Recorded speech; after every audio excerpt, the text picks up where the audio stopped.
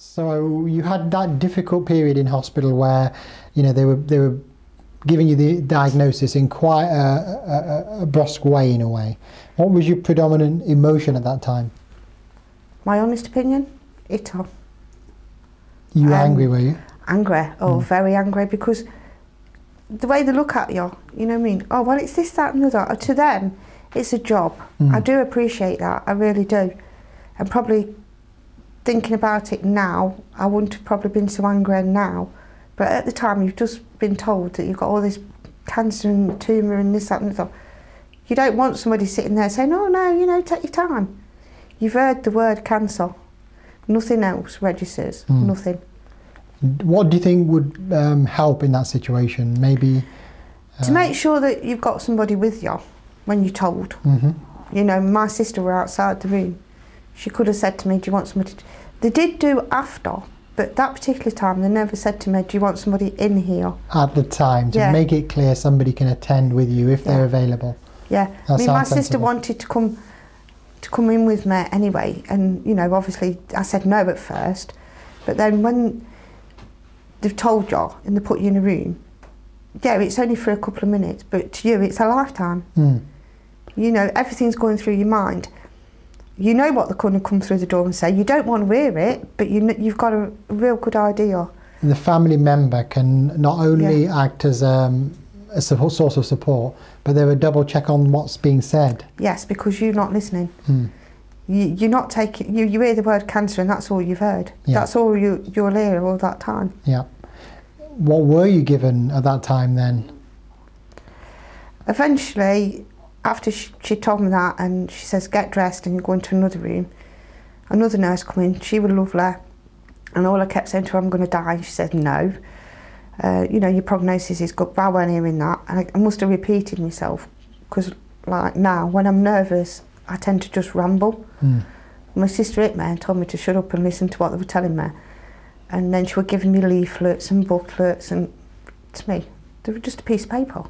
I just wanted to get up and run anywhere, you know, but my legs wouldn't carry me. You wanted to escape from the situation? Yeah, I did, yeah. And I'm trying to sit, she's talking to me, and I'm trying to sit, thinking, now which way did I come in to get out? I've got to get out of here.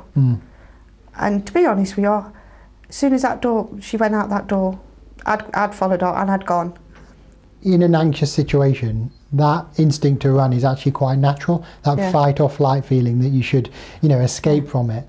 Maybe we should actually think about giving people who are under, you know, stress from the point of their diagnosis a bit of a break from it for a while, and call them back maybe at a later time, even later the same day. I think actually there ain't an easy time to be told it. Well, every time you do say it to that person, each individual is different. But with me, I just wanted to escape. I didn't want to know.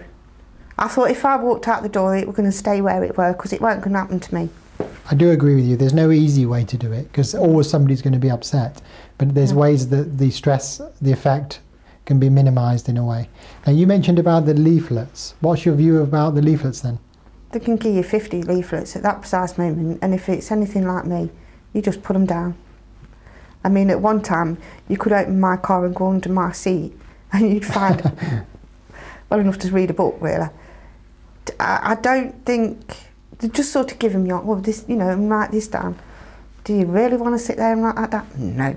You just forget it, you know. There's a danger with any intervention. It's just being seen as something simple that will, you know, solve the situation, like a sticking plaster, where, you know, it's the quality of the innovation and also how meaningful it is for that person at that time. In other words, is it matched to you? Is it what you want? No, it doesn't sound like that was what you wanted at that time. No, I think everybody's different, and I understand that. But at that time, I think it would have been better if they would have said, there's a room where you can go with your sister and talk, which they left us, and then this woman come in. But like, you just need to have that time to sort of register. You're just trying to take that in, and the bumming leaflets in your hand. And I know it's their job, and I know they haven't got time with everybody to sit down and talk to you. I know that. It's time and it's money, and that's the problem.